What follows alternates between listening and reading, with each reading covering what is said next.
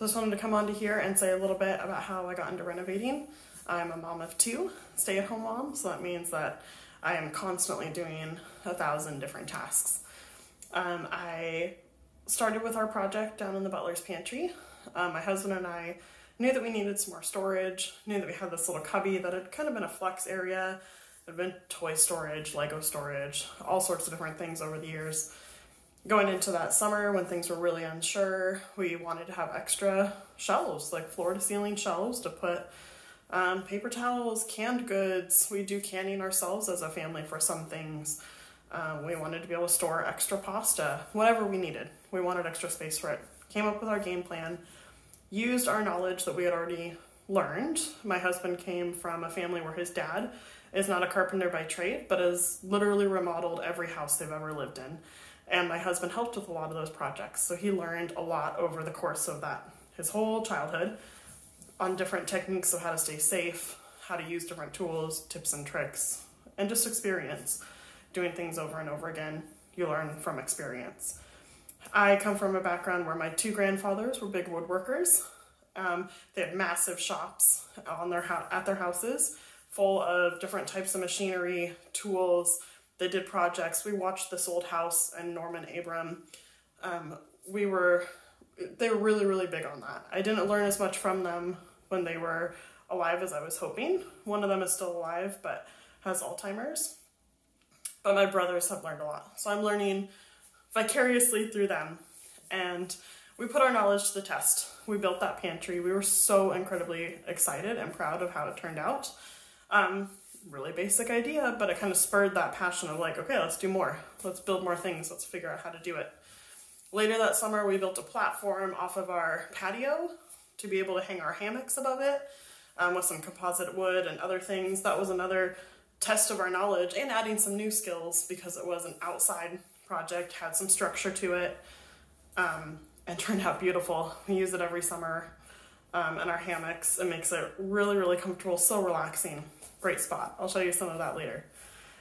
That continued to spur it on, and we knew that we had more things to do around our own house that we wanted to accomplish. So we slowly started collecting tools because we started out those first couple projects with not really much tools. And then a big opportunity came to help my mom with her house. So I'll share more about that later, but that was a really big project that I ended up taking on in order to help make sure that everything actually got done so that she could move in. It was a top to bottom cosmetic remodel. Everything needed to be changed, updated, replaced, cleaned first. It was a lot, so more of that will come on later. But that really showed me how much I could do, how much I could figure out, how well I could problem solve.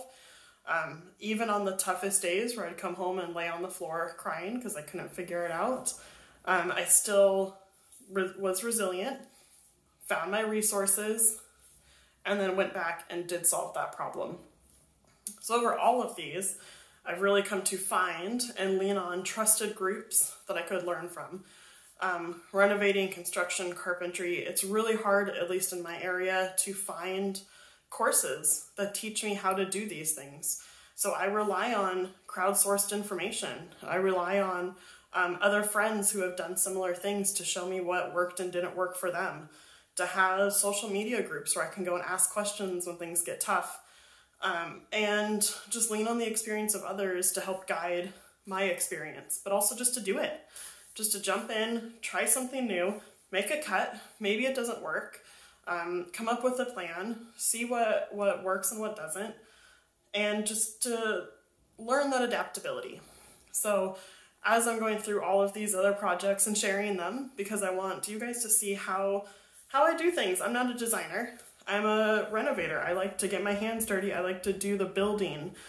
So as we go through each of these projects, I'm learning, I'm trying things, trying to figure it out, and then sharing it across the world, really. And along with that too, I'm sharing so that my daughters can see what it's like when someone has a passion and they want to try and make it work.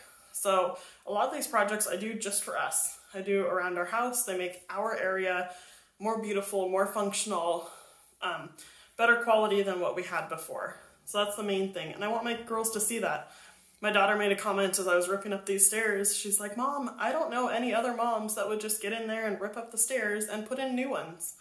That's just not a thing I see. And she's excited. She likes to see that her mom can do hard things, strong things that take some strength, take some brain power, of course, but are not common for our gender. So I'm really excited to keep sharing these projects with you. I have so much more to share on what I've already done, as well as some really fun ideas for what I'm going to do next. Some are small projects that maybe you could do for Christmas yourself as well, and you'll get to see how I make them. Some of them are big projects, like redoing entire rooms or redoing our garage. That's one that I've got queued up here for springtime, summertime. So keep following along. I want you to hear more of my story, and I want you to see what it's like for a woman to do these projects and to pull it off, make it look really awesome. So behind me this whole time, I'm sitting in the office, which is the room you've gotten some sneak peek videos on. This is that accent wall. I'm really excited to show you tonight the video of how I made that and painted that. This was our test one. We did this one first. This was kind of to see how our game plan all worked. And then we did another one in the primary bedroom. So I'm excited for you to see this one, being technically my first accent wall, and then to move over in the next few days to the primary and for you to see how that one turns out. Because that one was completely my own design. So again, keep following along. I'm excited. I'll do some live videos, keep sharing things along the way, and I hope you enjoy it.